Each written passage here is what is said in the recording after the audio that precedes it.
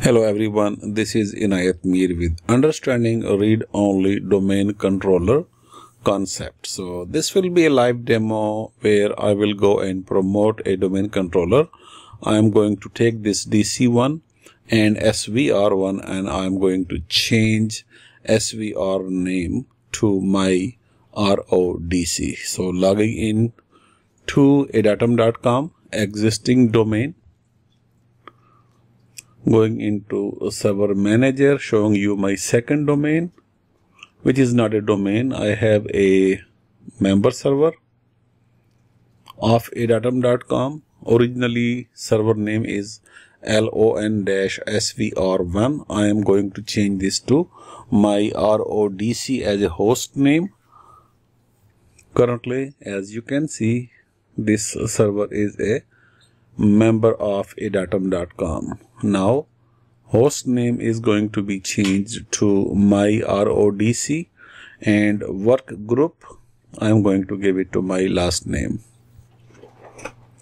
Then I'm going to reboot this server. So now you see my RODC is not a domain member anymore. I am rebooting as a part of work group and work group name is MEER. This is my DC Active Directory. My domain is adatum.com, where I have some pre-configured built-in groups, some users there. I am going to create a new user. This user will be a just a domain user, no credentials, no permissions, but I am going to authorize this user for RODC creation credentials. So this is a just domain user, a member of no group. This user technically will not be able to log in to the DC remotely from any domain controller. That is a default behavior. On the other end, I am going into my RODC new host, which is a work group at this time. Just rebooted. I disjoined LON-SVR1 from adatum.com domain. Then I rename that SVR1 to my RODC. Under local server, you can see the new name and new workgroup name. New name is my RODC. Workgroup name is MEER. Let's use a dashboard. Add new roles and features. Now, you see existing SVR1 has a down arrow like a disabled account. If I delete or if I don't delete, this will not be a matter. So I will leave that server name as it is, but I care about my new server which is not here. So I'm going to here pre-configure my RODC. This is a kind of equivalent to a DC promo. This is my server name, my RODC. I am showing you from my WordPad.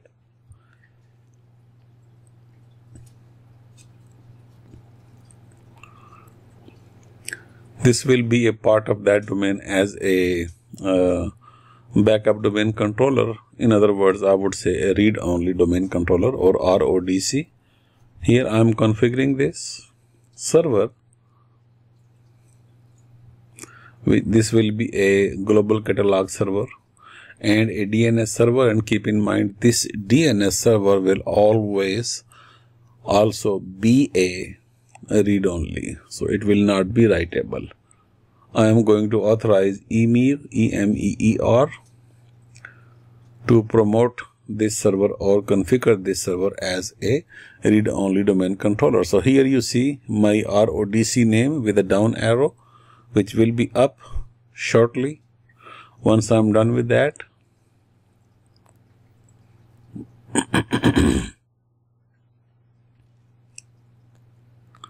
I'm adding domain binaries, ADDS, on my RODC. This is done. In real life, this will take a little more time because I'm doing a fast forward.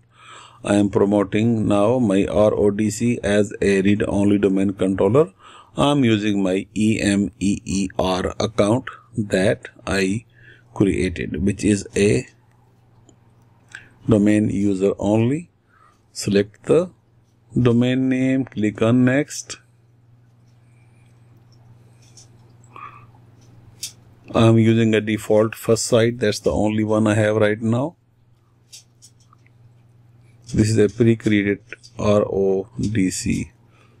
I'm using my domain adatum.com. You can view script. This gives you the whole configuration steps. Now click on next. Once you qualified, prerequisites passed, you are able to promote this server as a domain controller. Again, this server will be a DC domain controller. This server will be a global catalog server. This server will be a DNS server. So my RODC or read-only domain controller will not be a writable. So I will not be able to write in this domain. So prerequisites were good. Promotion was good. Rebooting back to this server. So now we will have at both end same domain name, adatum. So but one adatum will be a writable domain, one adatum will be a readable, only read only. Let's add some animations on the side. So I'm going to add some notes as a pop-in to give you some more information. Now I am in my adatum.com domain. You will see my existing account. Let's create a new account with the same name. So this account was created on dc1.adatum.com. So you have to make it unique. So as you see that, you see an error message as expected, as I also put this note. So I'm adding number 2 in it.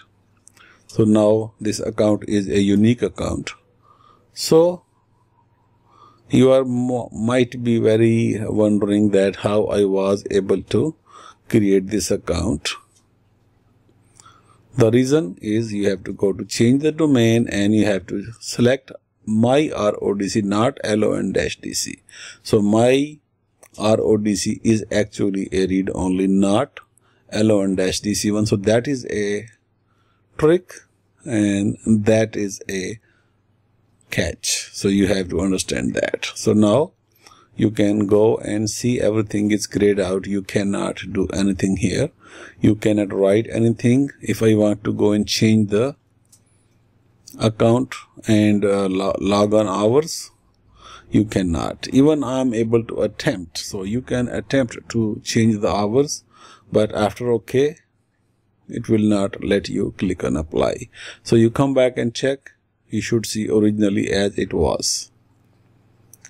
So that indicates this is really a read-only domain controller.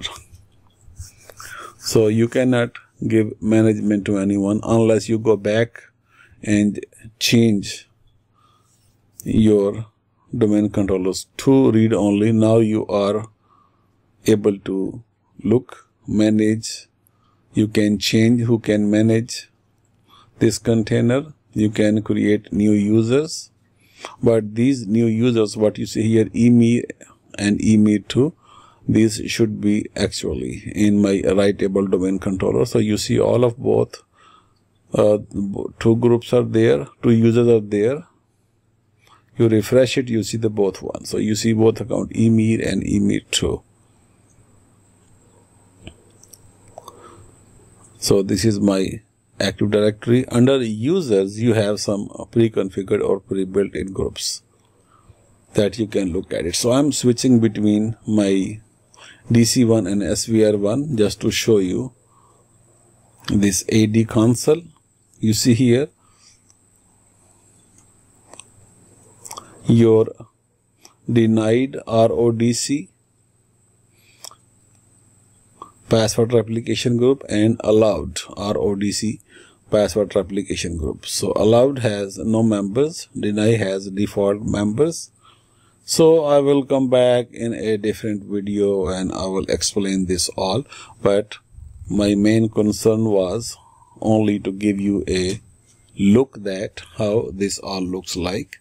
Thank you for watching this video and I will talk to you in my next video. Thank you. This is Inayat Mir.